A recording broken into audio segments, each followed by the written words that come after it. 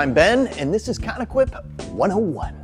What we're going to talk about today, engines and long blocks. We get a lot of calls because people have some engine issues, and I want to talk about some of the differences between complete engines versus a long block, when you should get which one. So let's kind of go through some of those things real quick to help you make the right decision.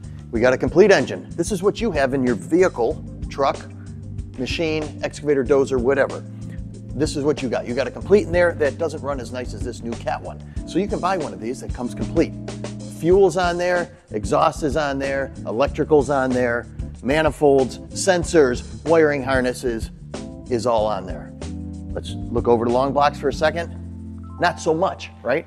Kind of a little bit lacking. So we don't have exhaust on it. There's no fuel. There's no electrical. So typical long block would include your block, cylinder head, typically loaded, valves, springs, all that stuff. So loaded cylinder head, your block, crankshaft, camshaft, connecting rods, pistons, all that stuff is all in there, all brand new parts, ready to go. That's typically in a long block.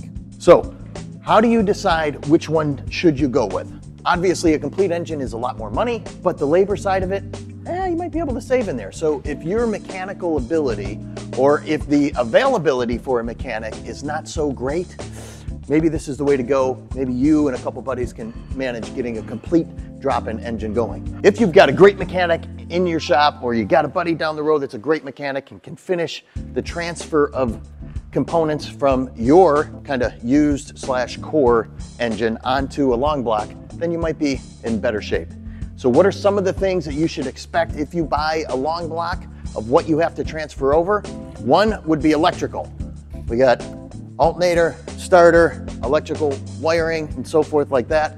All that stuff has to come over. Turbo, all your exhaust stuff is gonna have to end up coming over. Some have wastegates on them and things like that. A lot of moving components inside of this. You need to consider it, and we'll come back to that in a second. Fuel would be the big third thing that also is not on a long block that you would have to end up bringing over and transfer onto your long block. So all these extra components that we just talked about, electrical, exhaust, turbo, and so forth, and fuel, we need to consider how good is yours? That's gonna be the biggest question. You've got a rebuilt long block with all rebuilt components on it. You're gonna have brand new gaskets and everything to put on there. But what about all the used stuff that you're transferring over? What about those? You know, it's kind of like you take a shower and you put dirty clothes back on. I mean, some of this stuff just doesn't make sense. And you need to decide if it makes sense. I've had this turbo on here, you know, with this truck that's got 500,000 miles on it. Yeah, it might be time to also get a long block with a reman turbo, okay? We can do that. Same thing with fuel.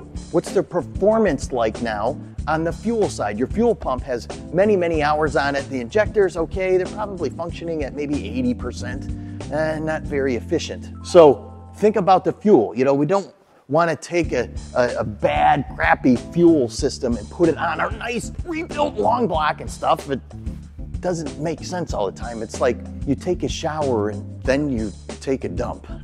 It just, you know, some things just don't make sense. Don't put crap in it, okay? Electrical, kind of easy to do, probably some of the least expensive component parts of it. So you just got to decide, do I have the capability of transferring all this stuff over here, set the timing right, and do everything like that? And are my components good enough to be put on this reman, lovely long block?